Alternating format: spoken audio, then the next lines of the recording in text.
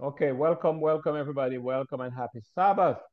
Today is the 28th day of October, and it's a Sabbath, and I want to say welcome to everybody. The lesson today is from Jerusalem to Africa, with the subtitle, The Southern Kingdom, the House of Judah. The Southern Kingdom, the House of Judah. And what we're here to demonstrate through the scriptures and through history is that the people that were taken out of West Africa as slaves are the children of Israel. And why are we doing this?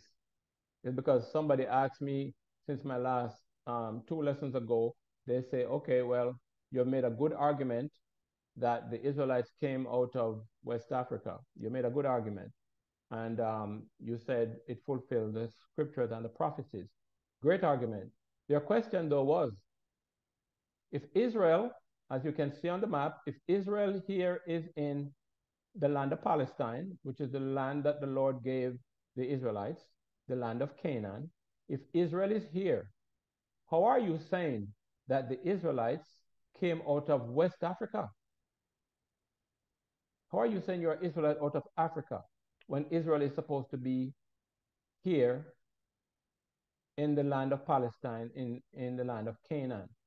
And that's a great question, and I believe that that is like a big gap in the minds and in the that we have to close in order to give full understanding to those who understand, who are inclined to believe this message, but they still have that question.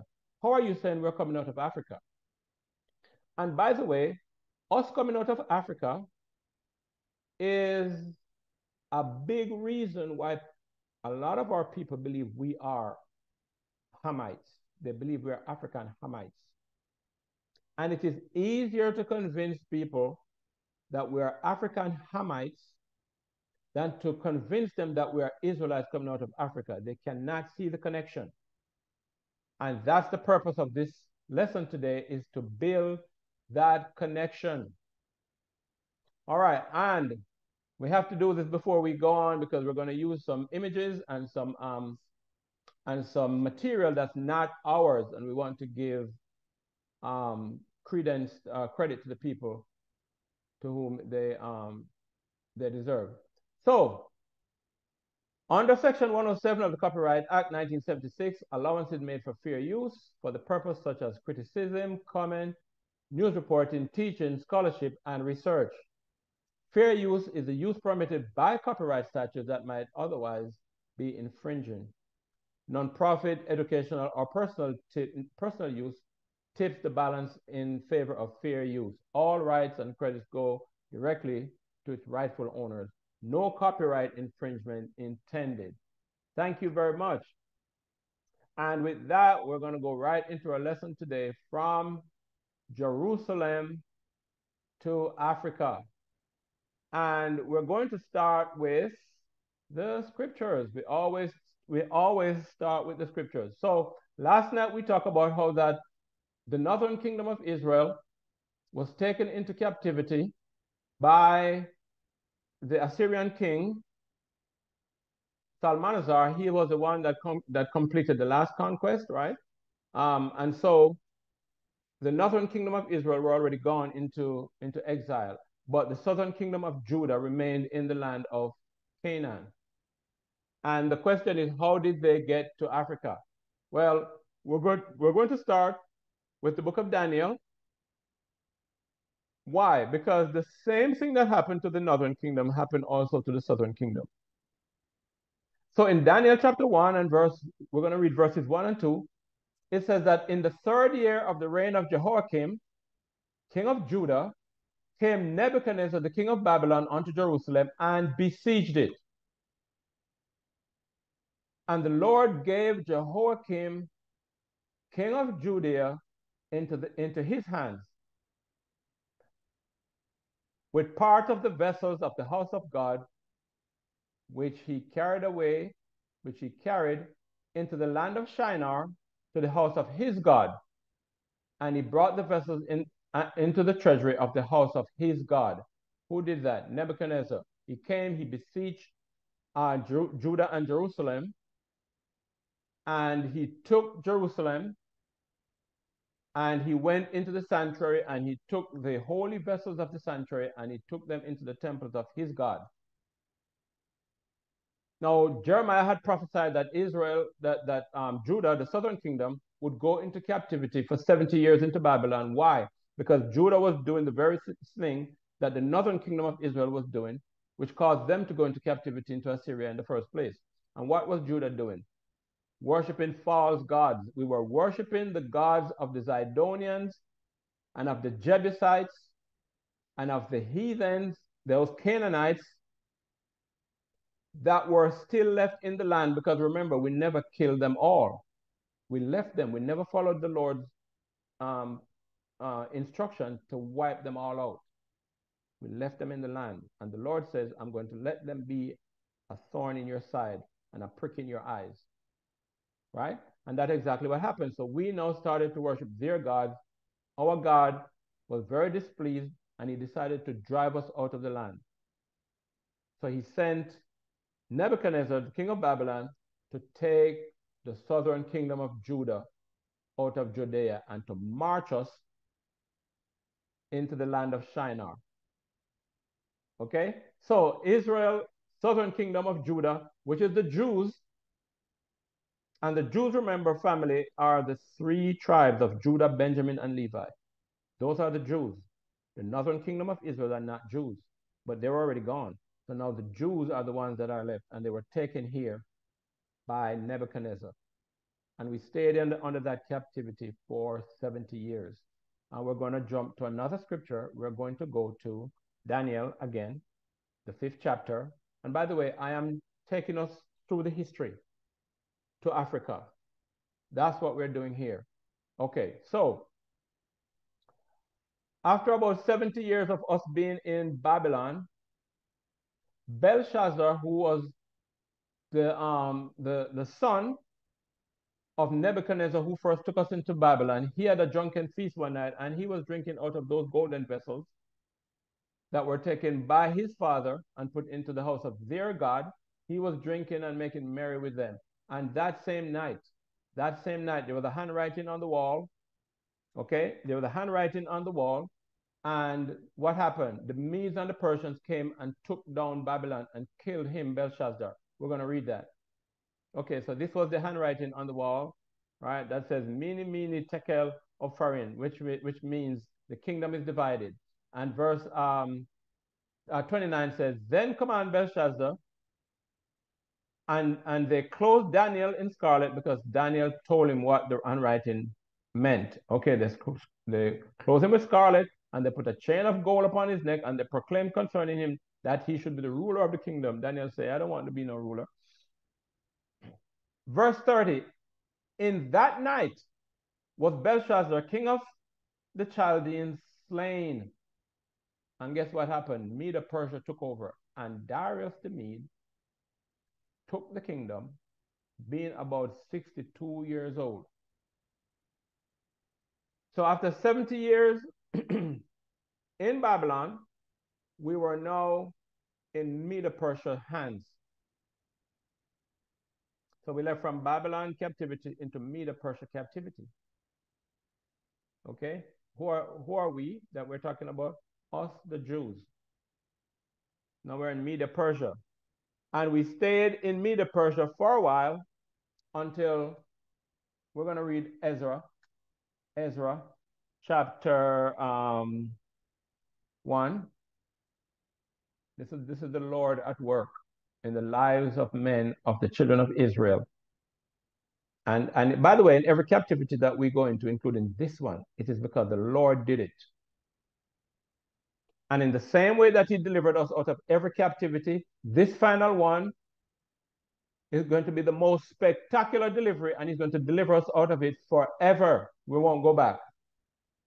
Okay, so Ezra chapter 1, we're going to read verses 1 to 4. And it says, in the first year of Cyrus, king of Persia, the word of the Lord by mouth of Jeremiah, that the word of the Lord by mouth of Jeremiah might be fulfilled, the Lord stir up the spirit of Cyrus, king of Persia. Remember, we're in Medo-Persia captivity. And the Lord stir up the heart of the king of Persia, that he made a proclamation throughout all his kingdom, and put it also in writing, saying, Thus says Cyrus, king of Persia, the Lord God of heaven has given me all the kingdoms of the earth, and he has charged me to build him an house in Jerusalem, which is in Judah. Whoso is there among you of all the people, his God be with him, and let him go up to Jerusalem, which is in Judah, and build the house of the Lord, the God of Israel. He is the God which is in Jerusalem. And whosoever remaineth in any place where he sojourneth, let the men of his place help him with silver and with gold and with goods and with beasts, besides the freewill offering of the house of God that is in Jerusalem. So Cyrus, when he came on the scene, in order to fulfill the prophecy of Jeremiah, sent us back to Jerusalem. So he released us out of Medo-Persia captivity. And I've always said that the Medo-Persia captivity is the best captivity we've ever been in, because the Medes and the Persians were very favorable towards us. And this is the reason why the scripture says that Persia is going to be a help to us, right? And also in the archives of the Persians is this account, and they also have depictions and relics of who we were when we were in their captivity. And this very letter is in their archives. And I kind of have a feeling that this is the reason why those Ishish people want a war with Persia. You know who Persia is? Iran. Iran. No, that's where we were in captivity, in Iran, on the other side of the earth. So anyway, so we were sent back to Jerusalem to rebuild the temple, which was destroyed when Nebuchadnezzar came and took us into captivity. And it was destroyed by the white people, the Edomites. It was not the Babylonians that destroyed that first temple. It was the white people, the Edomites. They always wanted to destroy our temple. Why? Because remember, Edom is the mortal enemy of Israel. And it's no wonder they have us in captivity today. They are our enemies. But anyways, let's move on. We're going to read verse 7. It says, Also Cyrus the king brought forth the vessels of the house of the Lord, which Nebuchadnezzar had took forth out of Jerusalem, and had put them in the house of his gods. So Cyrus brought them back. Even those did Cyrus the Persian bring forth by the hand of his treasurer, and he numbered them unto the prince of Judah. And this is the number of them. And I have to read this real quick, family. This is the number of them. This is the vessels, the golden vessels, and the holy vessels. It says 30 chargers of gold, 30 chargers of gold, and this is solid gold. In fact, when you go back to King David, when King David made these, all right, you will see how precious and how expensive these things are, right? Anyway, 30 chargers of gold, 1,000 chargers of silver, and 29 knives, 30 basins of gold, silver basins of a second sort, 410, and other vessels 1,000. And all the vessels of gold and silver were 5,400. And family, somebody else has these in their possession today, and we want them back. I'm just saying, okay? All right, so We were sent back to Jerusalem to rebuild the sanctuary and to return from captivity. And then I want to show you, pay attention, family, look at this. Look at this. I want to show you that. So what we just read is Ezra. We just read right here, Ezra. And by the way, you know, Ezra, in the order of books in the Bible, Ezra should not be here. Because remember, Ezra and the Medo-Persia captivity came after Daniel. So the book of Ezra should be after Daniel. And I keep pointing this out to us because they are trying to trick you. They're trying to trick your mind that you don't know the timeline of these books. And they put Nehemiah also here, and they put Esther here before Daniel. But remember, Nehemiah and Esther is after Daniel because Esther occurred under Medo-Persia. Esther is the queen that is the Jewish girl that became queen to instead of Vashti, the Medo-Persia queen. She was queen to Ahasuerus. And this happened after Daniel. Just so you know. All right, so what we just read is in the time of Medo-Persia. So the prophet Micah, Nahum, Habakkuk, Zephaniah, Haggai, Zechariah, and Malachi, all these are during the time of Medo-Persia. And when you skip your page, one page over from Malachi, you're in New Testament, you're in Rome. So please understand that 400 years of Bible is taken out of right here. It's not in your Bible. You jump from Medo-Persia in Malachi to Rome in Matthew, and you don't realize that 400 years are missing during the time of the Greeks. And this is why we keep saying to put the Apocrypha back in the Bible. All right, and we're going to move on. We're going to move on because that's not the subject today. So we just ended here, Medo-Persia. We went back into our Jerusalem. This is the Jews. And now we have to encounter Greece. Greece. And that's the reason we're going to go to the Apocrypha. And we're going to go into the book of the Maccabees, which was in the Bible that they took out. It was in your Bible and they took it out. So we're going to go to Maccabees. Get yourself one of these, family. Maccabees. And we're going to go to chapter 1 and verse 1. This is Greece.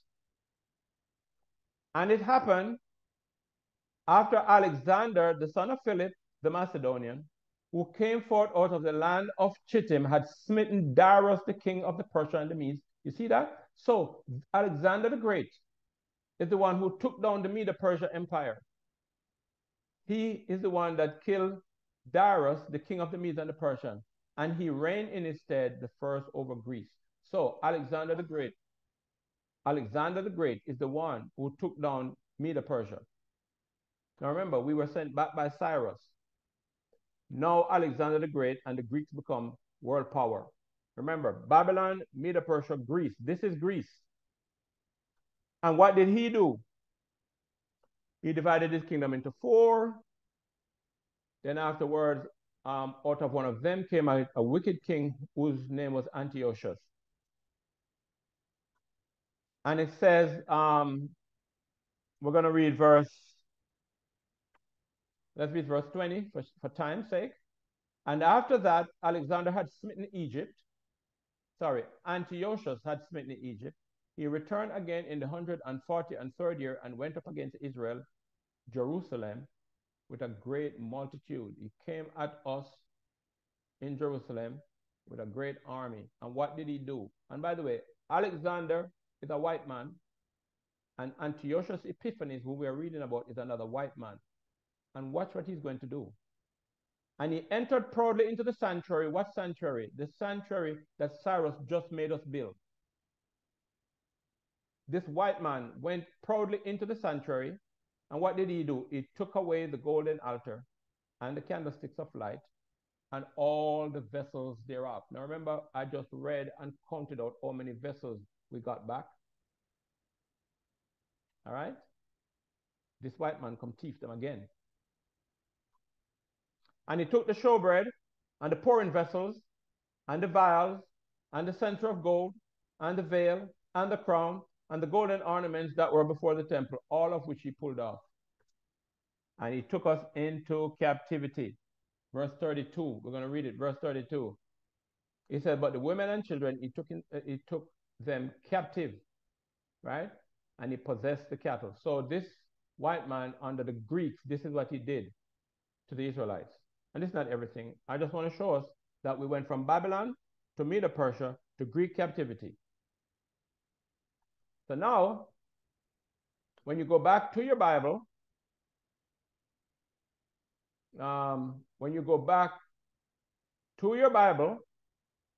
we just read just one chapter of what happened during this 400 years. Okay? So we had to fight against them.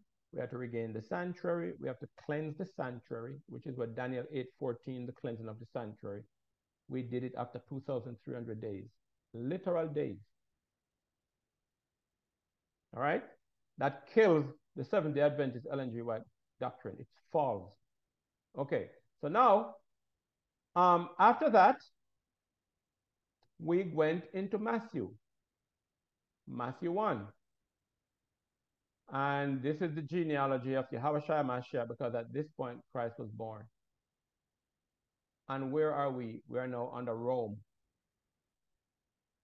So the Jews went from Babylon to Medo-Persia to Greece, and now we are in Rome, and the Savior is born. How do we know that we are in Rome? Matthew 2 and verse 1. Now when Yahushua was born in Bethlehem of Judea in the days of Herod the king, behold, there came wise men from the east to Jerusalem. So who was the king at the time when Yahushua was born? The Edomite king of Herod. This guy is a white man. He's a Roman. And he is king over us. And Yahushua was born in Roman captivity, in Edomite captivity. So Esau was ruling over the king of Jacob. And this guy here tried to kill Yahushua when he was born, because he said to the wise men, you know, tell me where he is that I might come and worship him. But the scripture says, no, he was going to try to kill him. Right? So that leads us to Revelation. We're going to read Revelation chapter 12. And there appeared a wonder in heaven, a woman clothed with the sun and the moon under her feet, and upon her head a crown of 12 stars. Who is this? Israel. Okay? And she was about to give birth to a child. Who was that child? Yahushua. And who was trying to kill him? The Romans. Herod, the red dragon, the devil, which is called Satan. It's not Satan in the sky. It's the Romans. It's the Edomites. And there appeared another wonder in heaven, and behold, a great red dragon, having 7 heads and 10 horns, and 7 crowns upon it. Said, this great red dragon, having 7 heads and 10 horns, is the Roman Empire. It's the 4th beast. And it was personified by Herod. Because what did he do? It says, and his tail drew the 3rd part of the stars of heaven. Now, we talked about this before, that the 3rd part of the stars of heaven are who? The Israelites. And he had 1/3 of the Israelites. He had Judah, Benjamin, and Levi, the Jews in captivity.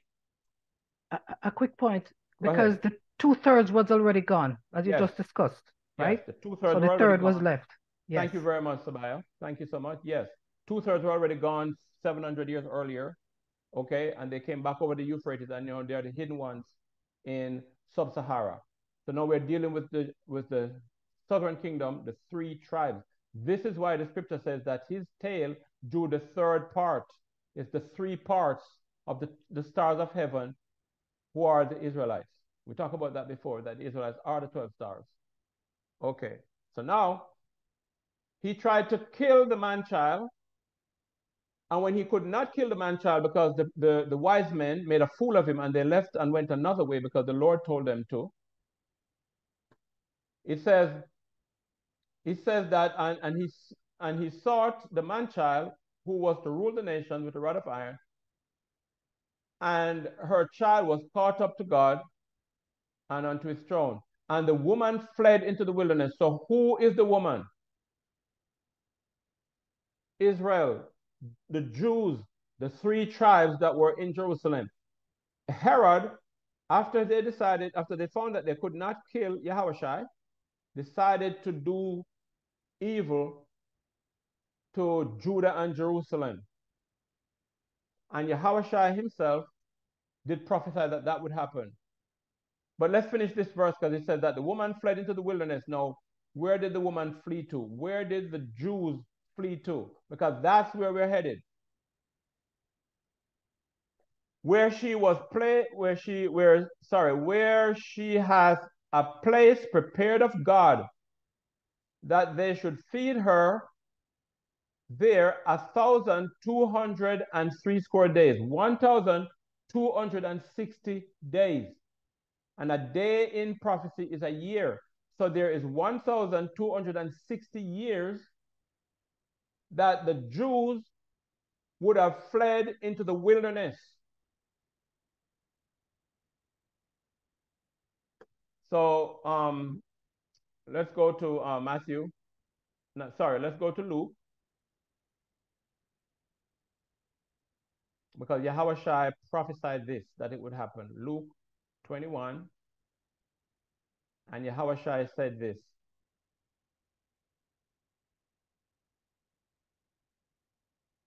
Luke 21, we're going to read from verse 20 down. He says, and when you see Jerusalem compassed with armies, then know that the desolation thereof is nigh. Christ is saying to his disciples, when you see the Roman armies surrounding Jerusalem, know that the desolation is nigh. And you should run. Run. He says, then let them that is in Judea flee into the mountains. Now remember, the scripture just said that the woman, the 3rd part, fled from the dragon. Now, when did this occur? When was Jerusalem surrounded with army? AD 70. So Christ was predicting AD 70 because he knew it would happen. And he said, when you see Jerusalem surrounded with armies, flee into the mountains, and let them which are in the midst of it depart out. If you are in the city of Jerusalem, leave, and let not them that are in the countries enter thereinto. For these be the days of vengeance, that all things which are written must be fulfilled. What are the all things which are written that must be fulfilled? The total scattering and removal of Israel from the land of Judea, from the land of Canaan entirely. Why? Because of our sins. And the Lord said that if you sin against me, I'm going to scatter all of you to the 4 corners of the earth. So he had already done that to the northern kingdom 700 years earlier.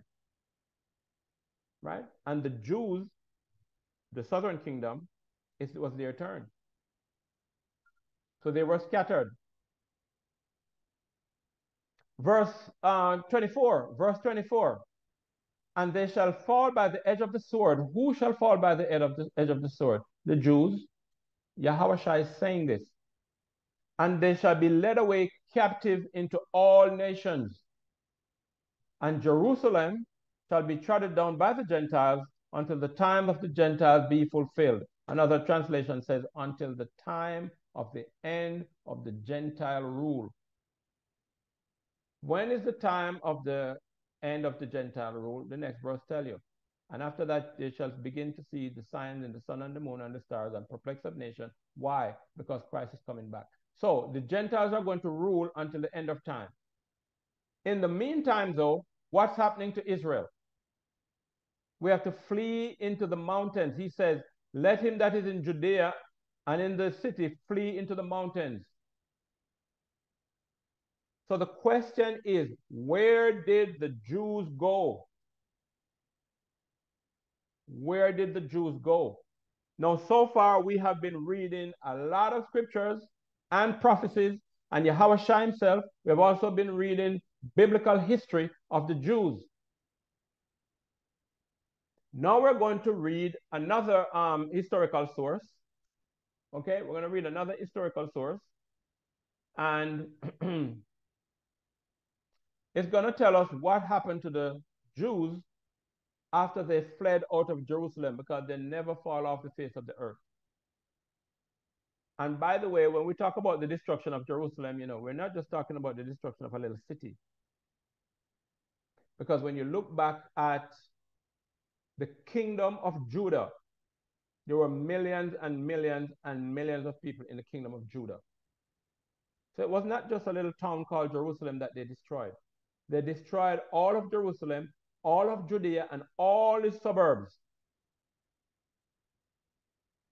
And they killed, they slaughtered, they murdered, they crucified.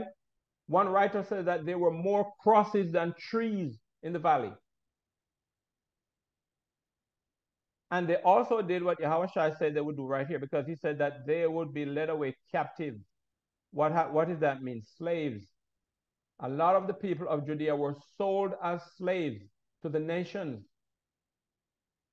So the Chinese came and bought them, and the Japanese came and bought them, and all the Arab people of the desert came and bought us. Right? And those of us who could escape did what Christ said, and we fled into the mountains. So where did we go? We're going to read it. We're going to read it. And here I'm reading from the book. This is a historical writing, a scholastic work, From Babylon to Timbuktu is the book I'm reading. And I had to, forgive me for this, I had to copy it to be able to project it on this display. So it talks about,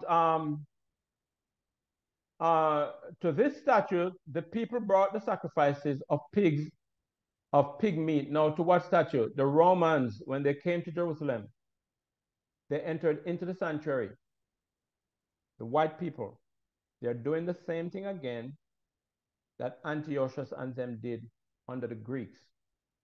And Yahushua had said to his disciples that when you see the abomination of desolation standing in the holy place, let him that read understand. What he was saying is that when you see them do the same thing that they did under the Greeks, because that's what they did during the time of the Greeks, Antiochus and them went into the sanctuary and they offered pig meats upon the altar and defiled it. And that's the reason why the sanctuary had to be cleansed back under the Greeks. That's Daniel 8. Now he says, if you see this happen again in Jerusalem, know that the time is near. So now this is what this historian is writing about. And he said that they brought sacrifices of pig meat, the animal which is an abomination to the Jews, because of this religious persecution. The legitimate high priest, who at the time was Ananias III, and many other Jews fled into African countries, such as Egypt and Ethiopia and Cyrenaica, which is Libya. Let's continue. Throughout the last 1,200 years, the main factors that have contributed to the social migration of the Jews 2,500 years. Huh? 2,500 years, not 12. Oh, sorry. Thank you, Brother Steve.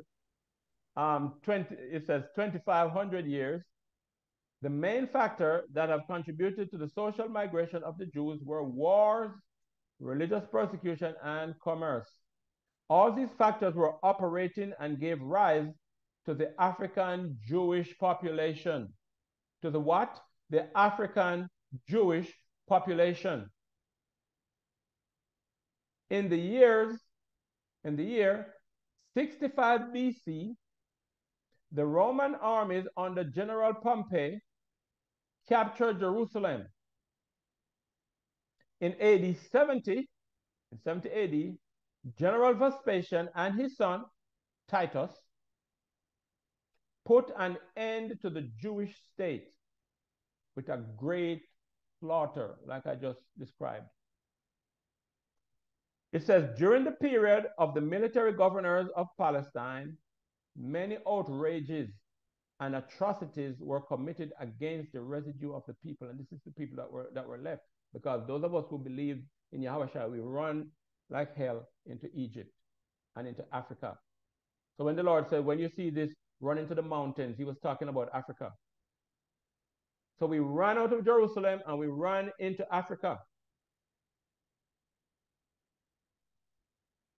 It says, during the period of Pompey to Julius, it has been estimated that over 1 million Jews fled into Africa. Fled into where? Africa. We never fall off the face of the earth. We were fleeing from Roman persecution and slavery. Yahweh said, they shall fall by the edge of the sword and be led away captives. That's what slavery is. So those of us who ran, we ran. We ran into Africa. Over 1 million of us. It says the slave markets were full of black Jewish slaves. Black people. We. It goes on. And the Lord shall scatter thee. Now this is this man, quoting Deuteronomy 28 and verse 64. And the Lord shall scatter thee amongst all nations from the one end of the earth even unto the other. And there thou shalt serve other gods, which neither thou nor thy fathers have known, even wood and stone. Deuteronomy 28, 64. He is quoting this because this is part of the scattering of all Israel, but of Judah in particular. Because the Lord had to scatter Judah as well, you know. Why? Because he said, I'm going to scatter all of y'all. So northern kingdom was gone, no southern kingdom time. And what we did is in AD 70, we fled into Africa. He goes on to say that the prophecy and all of the residues of the prophecies contained in Deuteronomy 28 from 15 to 68 befell the black Jews after they disobeyed the laws of God. It befell what color Jews? The black Jews. Many nations transported the Jews into what? Slavery. And the sons of Israel transmigrated to every continent.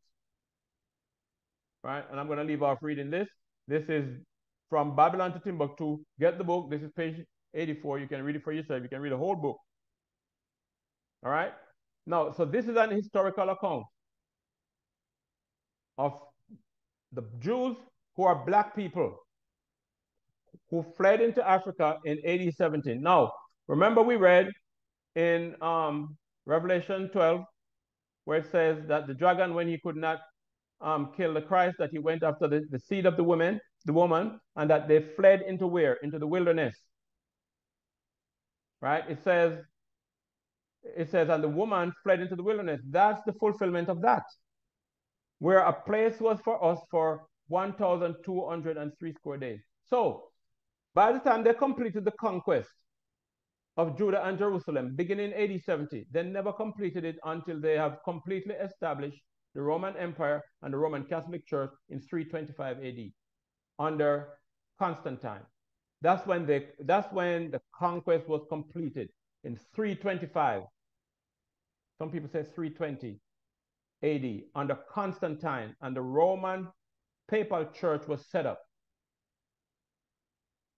Now, if you count from 325 AD or 320 AD to 1260 years later, you're in 1494 or thereabout, in the 1400s, when they started the slavery in Africa. Count it and you'll see. And when they came to Africa, who did they come for? Us, the Negro. All right? I'm going to also read real quick one more account. All right, so anyways, let's go to this, because what happened was that we fled into Africa, and this is an ancient map of Africa, and it shows here Negro land, okay? And Negro land is where we ended up when we fled out of Africa, because when we fled out of Jerusalem, because we had to pass Egypt, we had to pass Syria, we had to pass Algeria, and we had to go all the way to the west coast. Now the scripture says that the dragon chased after the woman, and that the woman was taken on eagle's wings. So the Lord made us run all the way. We were so far from the Roman army that they could not catch us, and we went into West Africa. And we settled along this area, which is called Negro land, which is sub-Sahara. Remember, we talk about that sub-Sahara because look, as you can see, this is the Sahara Desert north of us. And north of the Sahara Desert is where you find Egypt and Libya and Algeria and those countries that were already featured in the scriptures. But there was no country featured in the scriptures south of that. Nowhere in Bible history is there any country named that was sub-Sahara. So we, the Jews, fled into West Africa, into Negro land, where we remained for 1,260 years until the transatlantic slave trade. All right. Can I make a quick point? A quick point about Negro land. Yes. The Hamites would not have named the country Negro land because they're not Negroes. Right. Right. So we are the Negroes. And we talked about that before because we showed those sale signs where they said Negroes for sale, right? Negroes for sale. That was us, Negroes. All right. And Ham was not the father of the Negroes. Right. Ham is not the father of the Negroes. Ham is the father of the dark races, but not the Negroes. Right. Okay. They're black people too, but they're not Negroes. So we are the blacks. They are Cushi, and we are Shemi. We'll talk about that also before. Okay, so we stayed there until this occurred, the transatlantic slave trade, where they came and they took us and they scattered us to the four corners of the earth. So this is how we came to be brought out of Africa as slaves, as Israelite slaves. This is how it occurred. And this is what they're not teaching you in school because they don't want you to know who you are. And they want you to think that all black people are the same and that we are blacks from Ham. But as we pointed out yesterday in the lesson, that none of the Ethiopians were taken as slaves. We know that. That's not a debate. No Egyptians were taken as slaves. That's not a debate. Otherwise, they would be calling us the Egyptian slaves, right? So we're not. The Libyans, we know, never came over us on slave ships. And these are Hamites. The Ethiopians never came over as slaves. We know that for sure. And we left the Canaanites in the land of Canaan because we were taken out of there. And no Canaanites migrated from the land of Canaan into West Africa. None. There is no history of the Canaanites coming into West Africa. So we are not Canaanites, family. We're not Egyptians. We're not Ethiopians. We're not the Libyans. So the question that we've been asking is that then who must we be? And the answer is we are Israel. We are Israel, scattered to the four corners of the earth as God said he would. And that we are waking up back in the last days, another prophecy being fulfilled, because we're the only person that's waking up, we're the only people, sorry, that's waking up saying we are Israel. The scripture said that that would happen. In the last days, we are going to wake up, we're going to bethink ourselves and remember who we are. That's what the scripture says. And you just read in Luke where they fled into the mountains. Yes. So where are they? Did they disappear off the face of the earth? No, we went into Africa. That's a question that needs to be answered. Yes. You know, the people fled. Yes. Where are they today?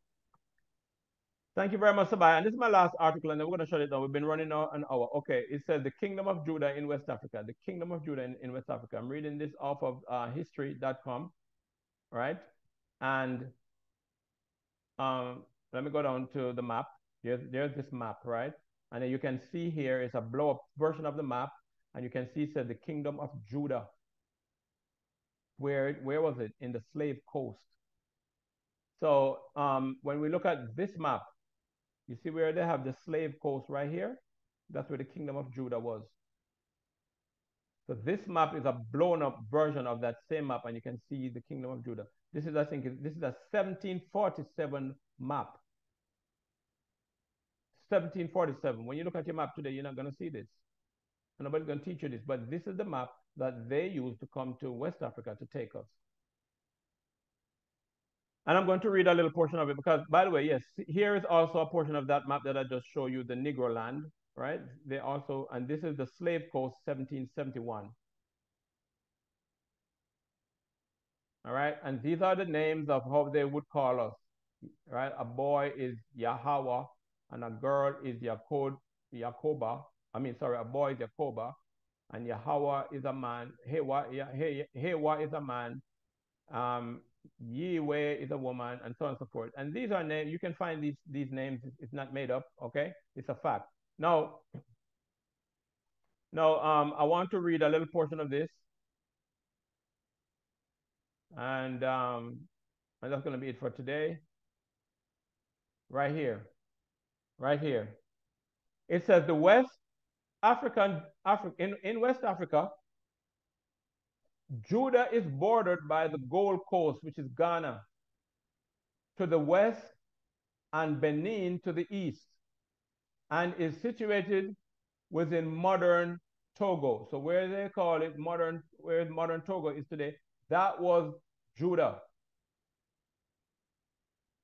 It has a complex history, the result of colonization by England, France, Portugal, and the Dutch, and domestic conquest by the Kingdom of the Dahomey in 1725.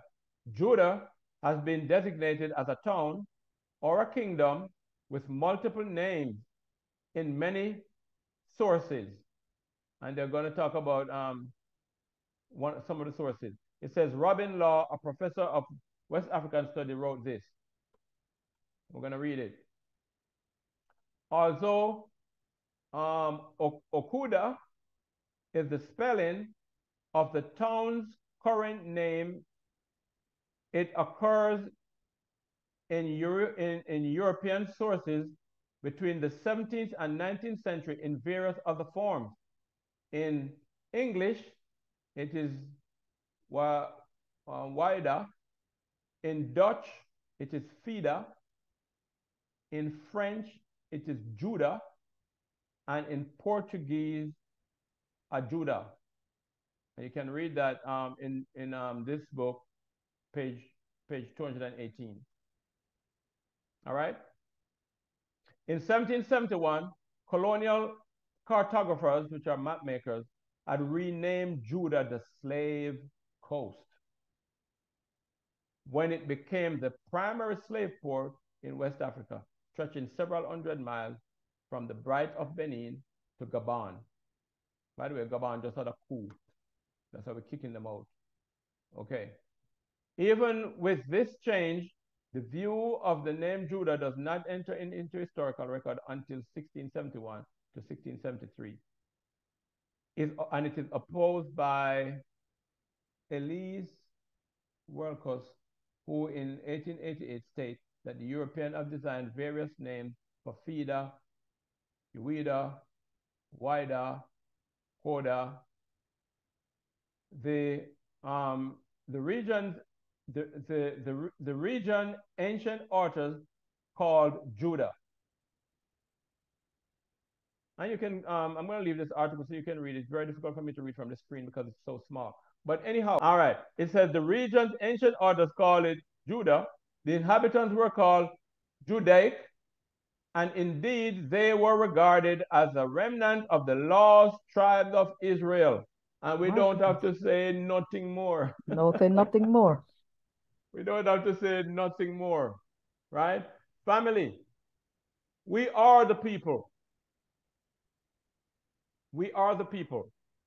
And we want the tribes also on the mainland of Africa to know that we are their brethren. Right. That we fled out of Africa, out of Jerusalem, migrated into Africa, and we built kingdoms and cities there because we are the people who God blessed. Okay? And they came and took us as slaves, and we served our 400 years, and we need to wake up. We need to wake up and realize that we are the children of Israel. To turn back to the Heavenly Father, to keep in the laws, statutes, and commandments which we never kept when we were in our own land, and is the reason why we were exiled. And the Lord has promised that He's going to bring us back with a spectacular exodus. So much so that the exodus out of Egypt will never more be spoken about. And He's going to bring us back into our land and grant us the blessings that He promised to Abraham and to Isaac and to Jacob. And with that, family, I say all praises and all honor and all glory to the Heavenly Father, whose name is Yahweh, and His Son, whose name is Yahushai. And until next lesson, shalom, shalom, and shalom, everybody.